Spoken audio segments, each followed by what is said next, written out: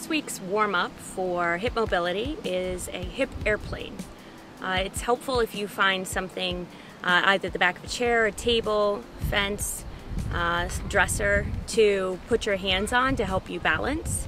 The goal is to extend one leg behind you and then rotate that leg away from your body to open your hips up, and then before bringing the leg back to your start position, rotate it back to that position where your toe points straight down toward the floor.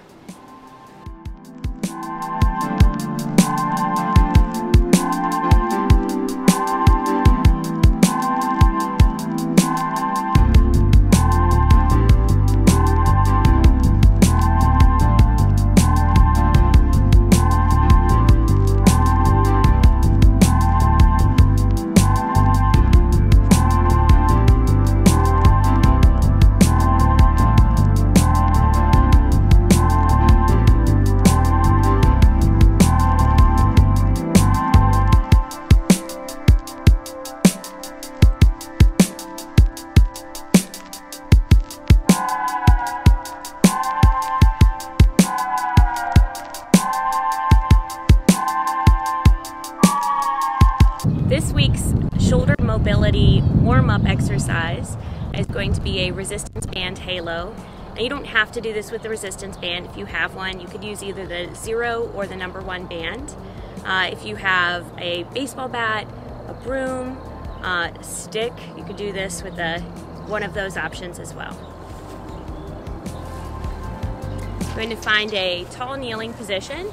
So on your knees, toes pressed down into the floor. Abs are tight, butt squeezed, and take your hands all the way out to the end of the band, and nothing moves except your shoulders.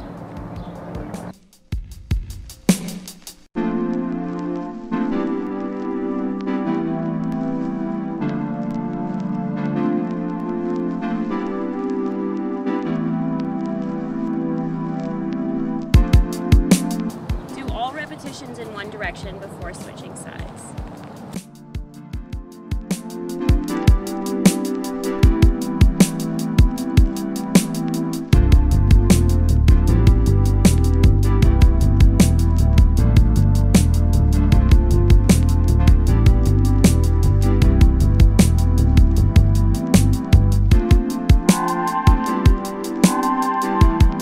Lower body stability program will be using the number 0 band, or if you're a bigger person or prefer more resistance, you can use the number 1 band.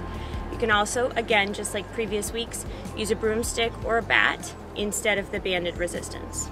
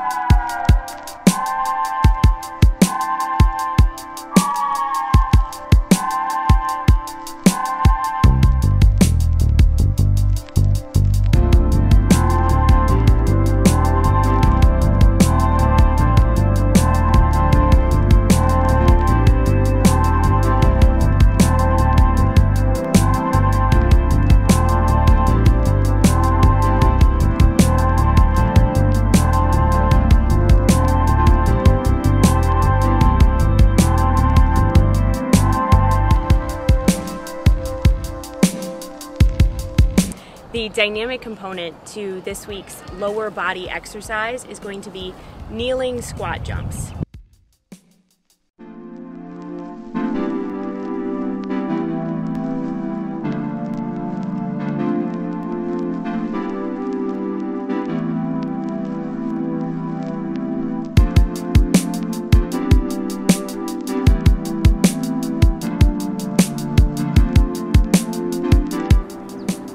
First upper body strength exercise is a decline row. You're going to find either a table or a piece of furniture, or like I'm using, a set of bleachers in which you can support your body weight in a plank position and then pull yourself up to the base of the object.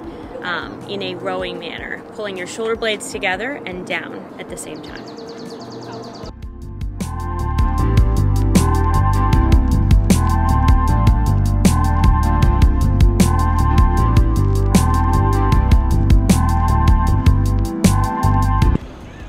If you don't have an object that you can use to support yourself for a decline row, I'm going to show you a row variation that you can use using either one of the resistance bands that I recommend you order for our workouts. Best is to find an attachment site, either a doorknob, fence, cabinet door, something really sturdy that you can attach the band to, and you'll do a banded row using the same muscles.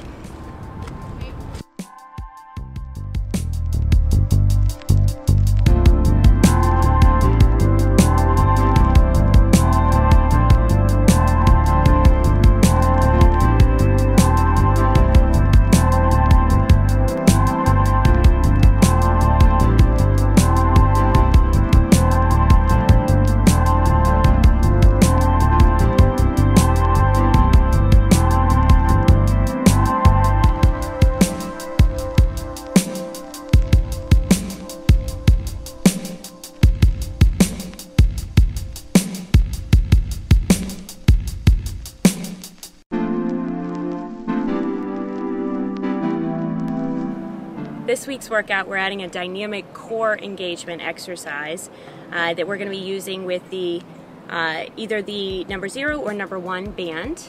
You're going to attach the band below hip height, so around your knee height, to either a stable cabinet or a door or fence if you have one. Make sure it's really sturdy and that you're not going to be able to slip it off.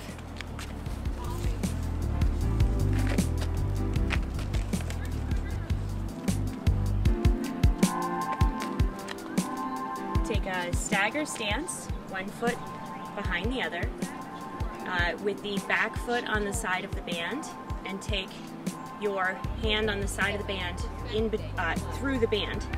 Step a little further away from the band so that you're not quite arm's distance apart away from it, and then reach your other arm and hold on to your first hand.